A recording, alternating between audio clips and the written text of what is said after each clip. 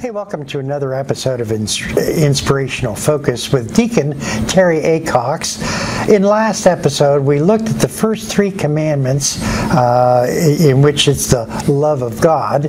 And in this segment, we're going to be talking about the love of man, the last 7 commandments. So stay tuned.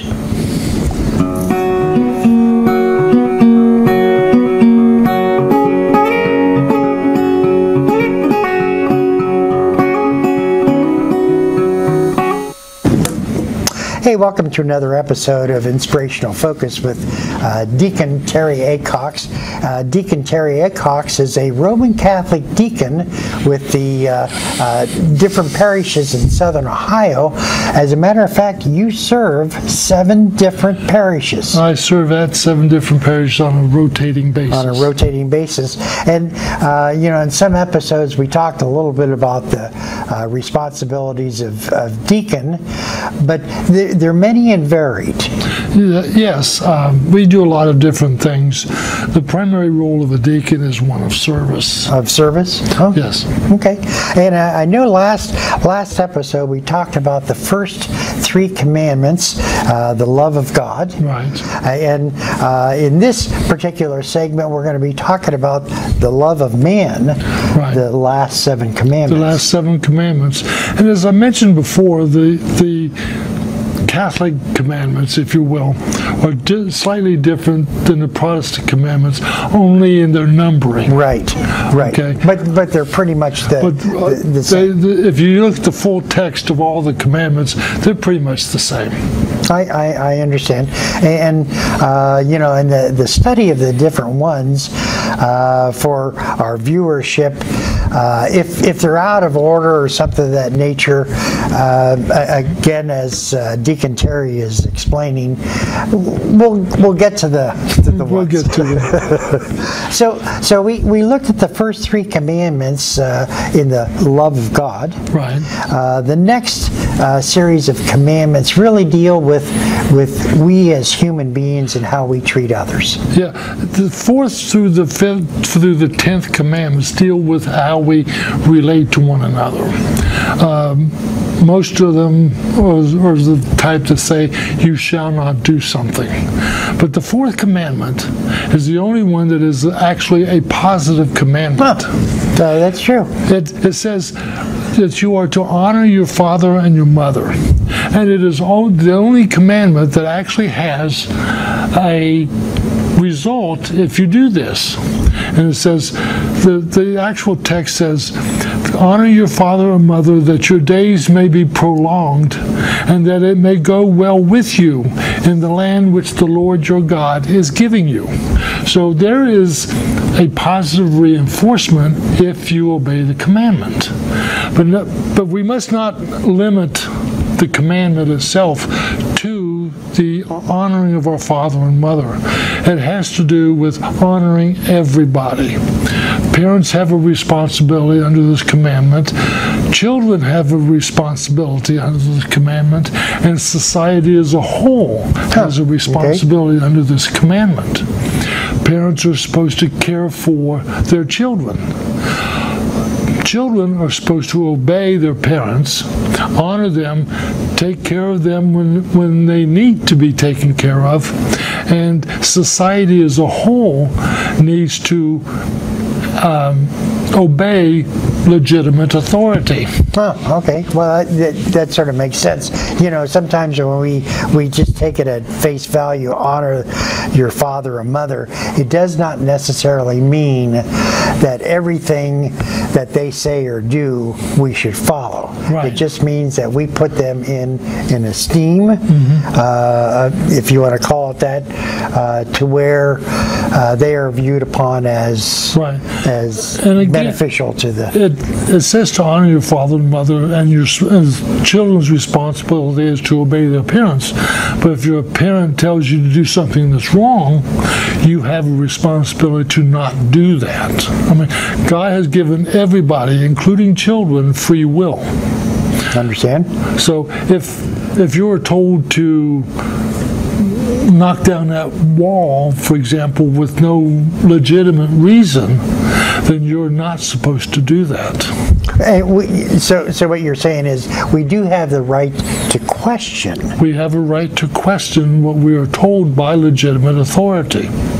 Now that's rather interesting when you also said that as a society as a whole, we should honor those individuals that, like for instance, politicians. Mayors of cities, right. Police authority, that type of thing. Right.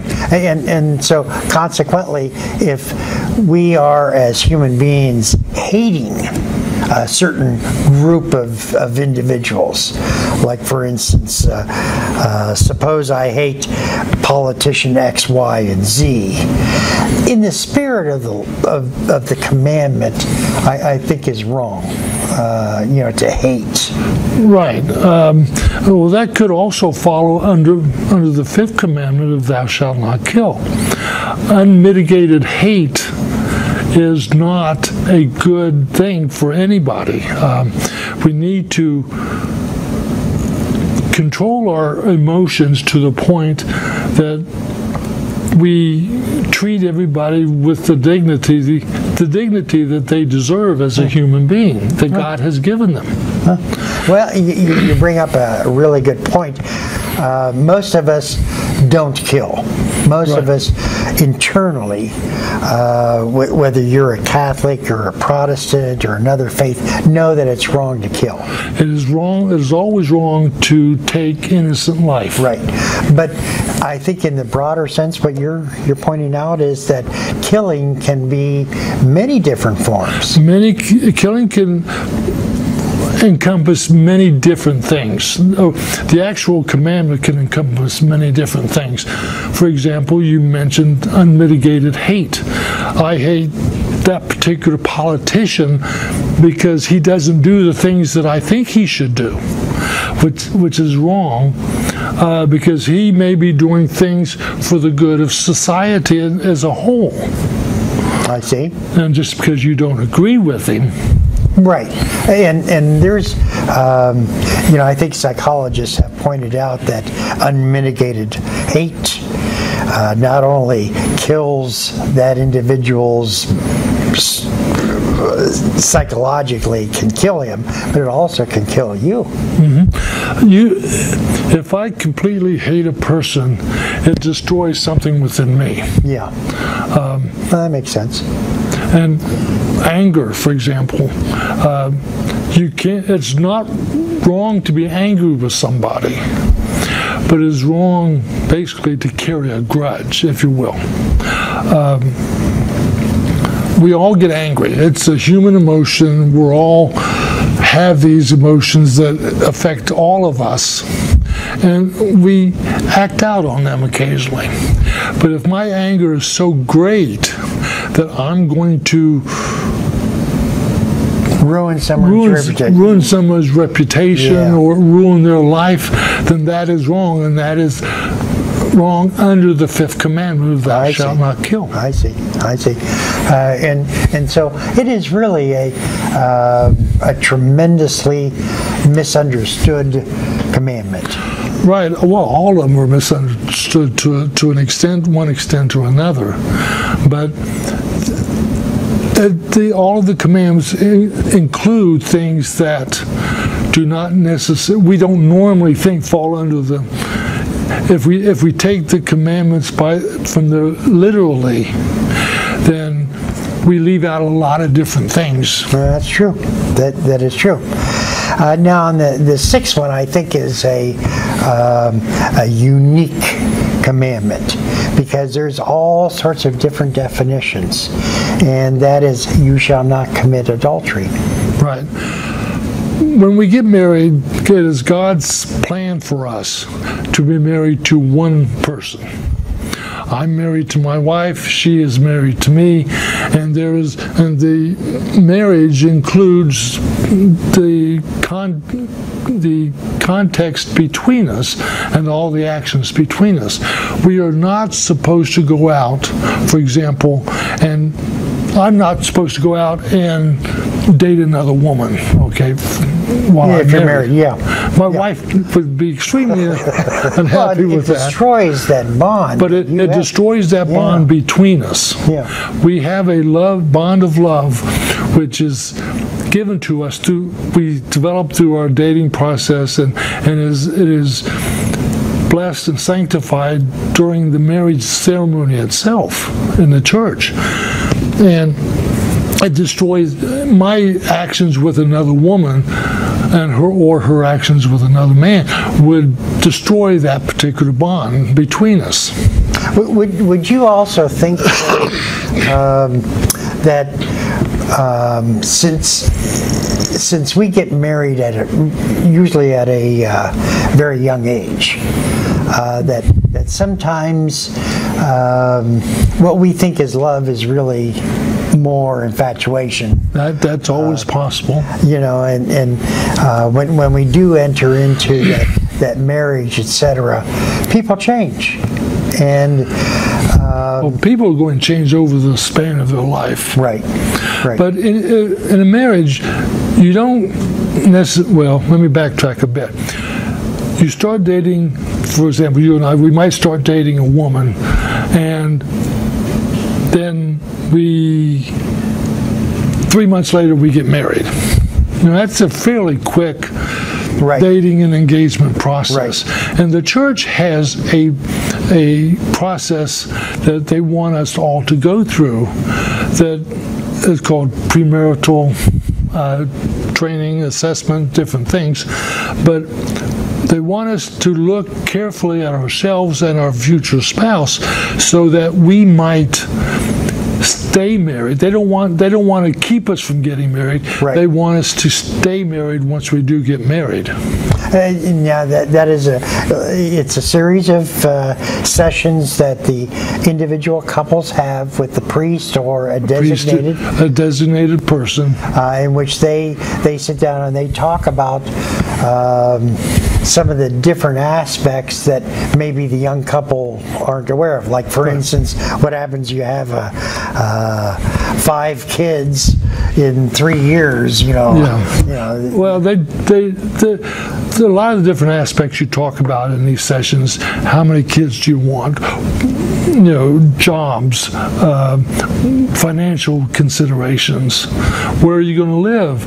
Whose parents are you going to visit on holidays? Sure. There's lots of different aspects in that. And maybe that makes good sense, because oftentimes young people haven't had the experience, or they haven't really given a lot of thought as to the in-depth kinds of things. Right. You know, a lot of priests and deacons and other people who prepare couples for marriage, they would like for the couples to put as much planning into their marriage as they do into their wedding. I understand. And so what you're saying is the Catholic Church asks the individuals, or requires the individuals, to go through a series of sessions in which they sit down with the individual and talk about the direction that they want to go. That's true.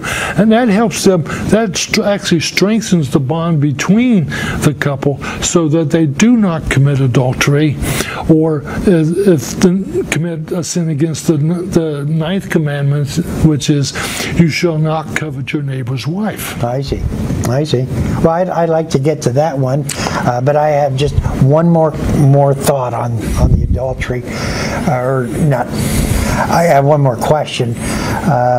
Sometimes when we have young children, there's an old adage about after 7 years, some men lose the interest, and oftentimes the children are young, and it's unfair to the mother, and it's unfair to the young'uns, that adultery enters into the picture. Well, it's unfair to the other party involved also. Right. I mean, there's nothing good that can come out of an adulterous relationship. That's true. That's true.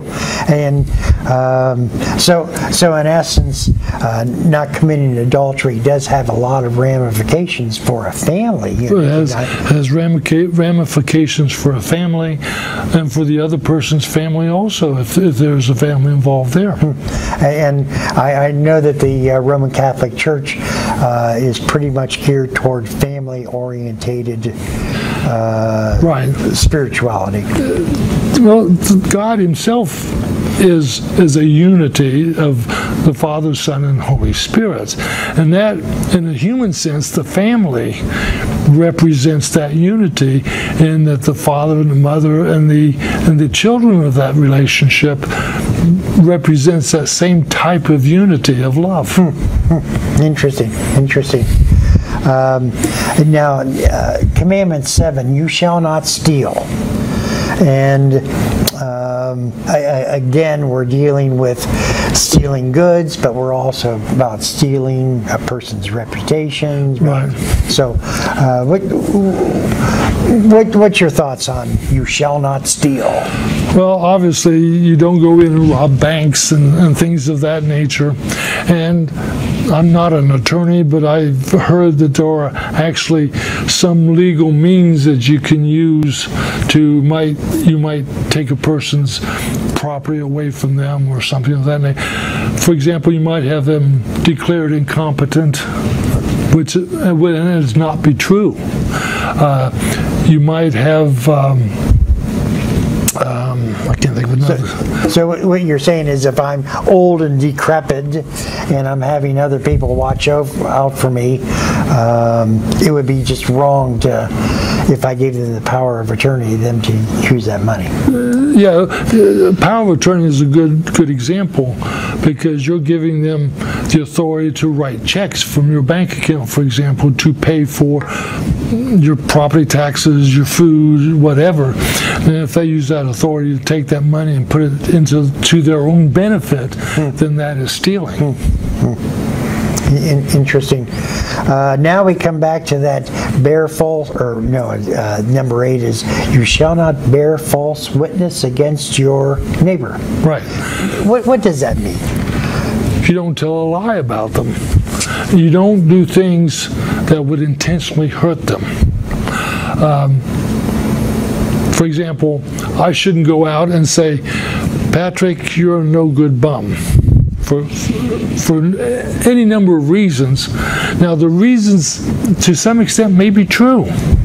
So I'm not supposed to go out and ruin your reputation unnecessarily,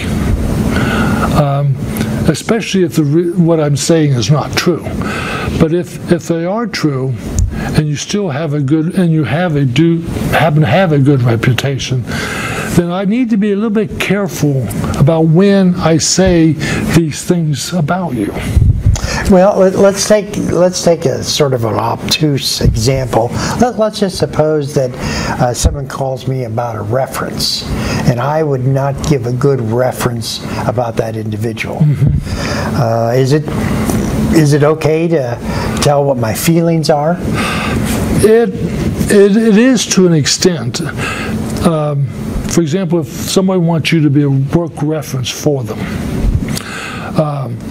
you might say that person was an excellent worker, showed up on time, did extra stuff.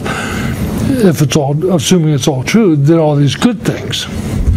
But if it's not, if you say something like the person was late all the time, came in late, did shoddy work, and if it's not true, then you've borne false witness against that person. I see. But it's all right to tell the truth about. I would say that would depend on the situation. Okay. There are situations where you may not want to tell everything you know about a person. For example, let's say the person you're giving a reference to tended to play around on his or her spouse. Okay. All right. But otherwise, they were a model employee. Okay. The fact that that person would play around on his or her spouse might be a moral mark against them, but it has nothing to do with their work. With their work. Okay. So, no, that makes sense then. Yeah. Yeah, makes sense. Now we come to number 9, which is sort of related to number 6. You shall not commit adultery. Number 9 is you shall not covet your neighbor's wife. All right. This is where, and this in the 10th commandment also is where one of the differences is between the Protestant commandments and the Catholic commandments. In the Protestant commandments, 9 and 10 are combined together. I see. In the Catholic commandments, they're separated, and the reason for this is that we are separating a person's life or a human thing from physical things. I see. Okay. I see. For example, 9 says, "You shall not covet your neighbor's wife." Okay. Now, what this means is that I should not want to possess her. Possess another husband's wife. Well, I don't need to be excessive in my desire to possess. I see. Okay. I see. I think as semantics come involved, we have to look at the times. 300 years ago, wives were considered not as equal. Right. That they were considered more of being protected by the husband. Mm-hmm. And in today's society, we have since recognized that men and women are equal. They just have different responsibilities in their life. Different responsibilities, attributes. And soon, that probably will say, you shall not covet your neighbor's spouse. I don't think so. Yeah, okay. It depends on your view on what a spouse may be. But you shall not covet your neighbor's wife has to do with sins of the flesh. Okay. For example, if I'm not married and I go out with a young lady who happens to be married, she is committing adultery. Or if I should have relations with her, she would be committing adultery against her husband. I would not be committing adultery because I'm not married, but I would be committing the sin of fornication. Okay. Because I'm not having sex with the person who is my wife. Okay. All right. But on the same token, if a wife goes after a married man, it's the same situation if she is not married.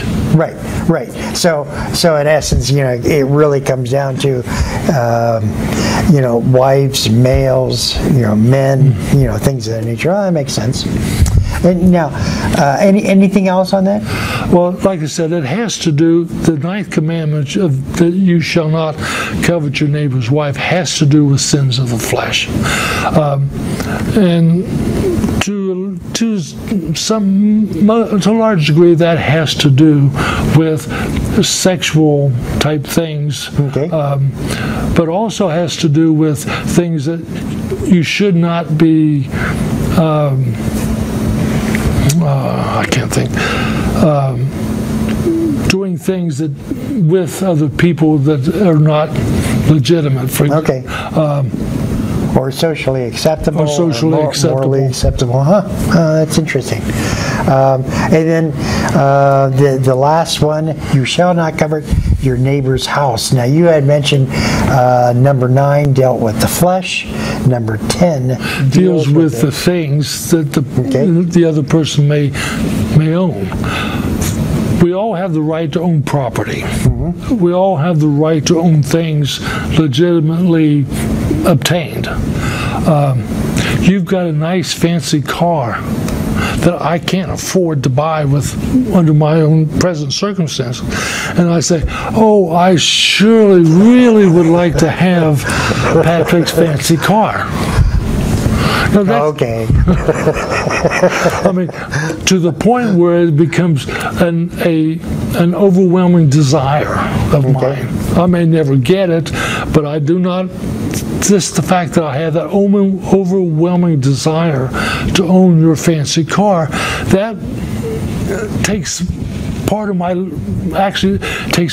life away from God. I see. Because I'm putting that fancy car of yours up to a high place, almost to the point where I may worship God, worship the car rather than God. So covet, really, if you want to come right down to it, is that desire inside your own heart that really wants something above, beyond. Okay, no, that makes sense. It's a desire in a person's heart that would take his attention, his desires, and his own desires for monetary stuff, material things, is what I was trying to think of, material things, to put them at a point where he would place them above his family, above his faith, and that type of thing. Now, I know we only have 2 minutes left, and I'm going to put you on the spot, Terry. Of all the commandments that we went through, what is the one that you think is the best? I have to go with the words of Jesus when he said, the first and greatest commandment is to love your God with all your strength, with all your soul, and with all your might. And the second is like to it, you shall love your neighbor as yourself.